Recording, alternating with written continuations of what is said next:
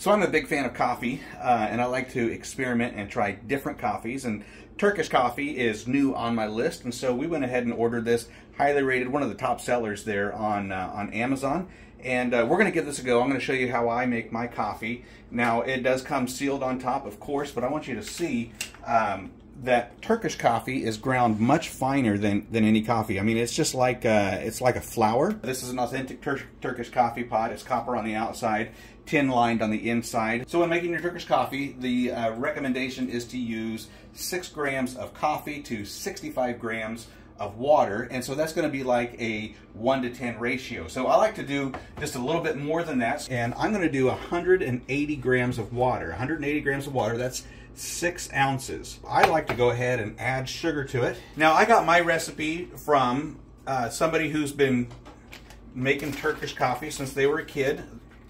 He's from Serbia, and so I'm using his instructions. I'm going to go ahead and stir this up and dissolve. Next thing I'm going to do is bring it to a boil.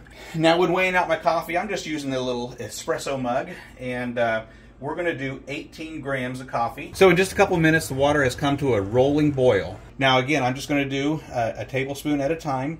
And when I asked my friend, why do you boil the water before you add the coffee? And his response was, I don't know, that's just the way we've always done it.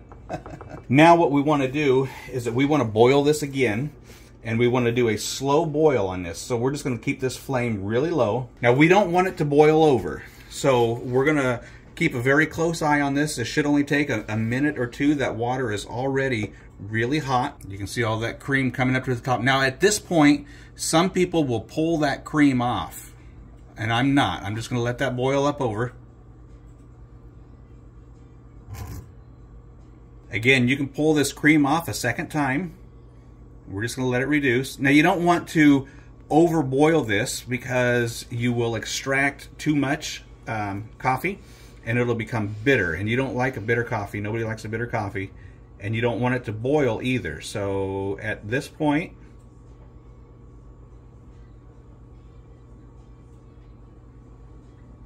my coffee is done.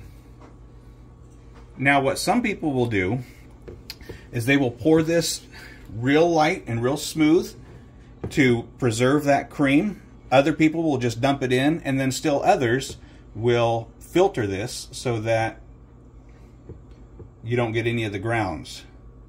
Now, you're always going to have a bunch of grounds doing it this way because they don't dissolve. They just sit down at the bottom.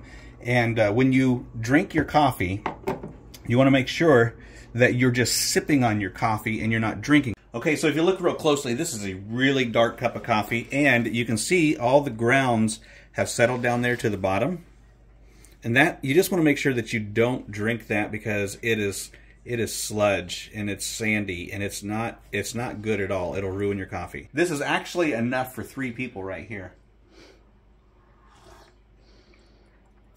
Ooh, that's really good.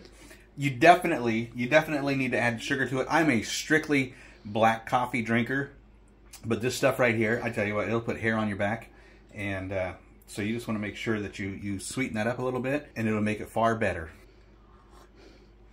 Another thing that would make it really good is if you had a little sweet, something to eat with this, a little piece of cake, or maybe a little pastry would go great with this.